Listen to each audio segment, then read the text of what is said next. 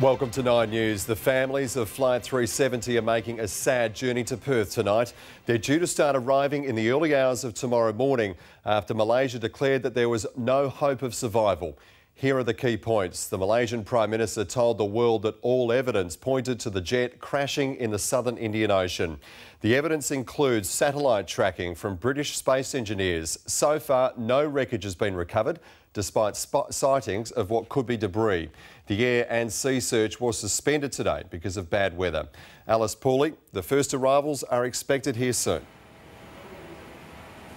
Tim, that's right. The first relatives are expected to arrive here early tomorrow morning. As you said, it's an incredibly sad journey for them. They come here in grief to be as close as they can to the search zone in the last place where flight MH370 is thought to have gone down, even though it's over 2,000 kilometres from here. Now, Malaysia Airlines has over 700 support workers for these family members. It's thought a large portion of them will also be making the journey here to Perth. Our Prime Minister, Tony Abbott, has thrown his and the country's support behind these men, women and children. He's offered to fast-track their visa applications and waive the fee.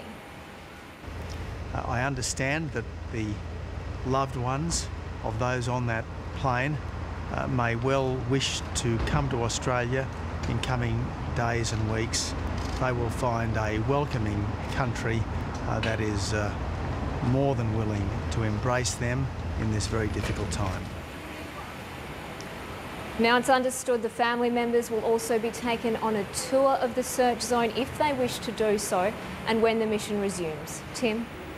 Alice, thank you. And for those families, the awful reality came last night, 17 days after Flight 370 vanished from radar screens. The message from Malaysia's Prime Minister: there is no hope.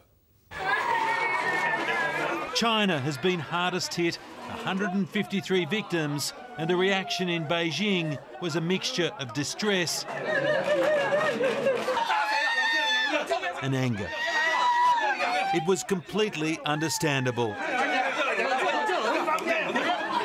This woman lost 3 members of her family: her son, his wife and her grandchild. "I beg you," she cries, "it can't be like this." For some, the news they'd long dreaded had come via a text. Malaysian Airlines deeply regrets that we have to assume beyond any reasonable doubt that MH370 has been lost, it said. Hand in hand and a nod between them, a son and a sister of Rod and Mary Burrows bravely agree to share their grief. Our family is trying to come to terms with this terrible tragedy. We dearly love and will miss our mum and dad. The Brisbane grandparents were travelling with best friends Bob and Kathy Lawton. It was meant to be a dream holiday to China. But where it actually crashed and why still remains a mystery. One of Britain's most reputable newspapers, the Daily Telegraph, today claimed it was an apparent suicide mission. But Malaysian investigators insist the focus is moving towards mechanical failure or a fire on board. I don't want to speculate in terms of what happened to the aircraft. I think the investigation is ongoing. I think our focus is really for the family members.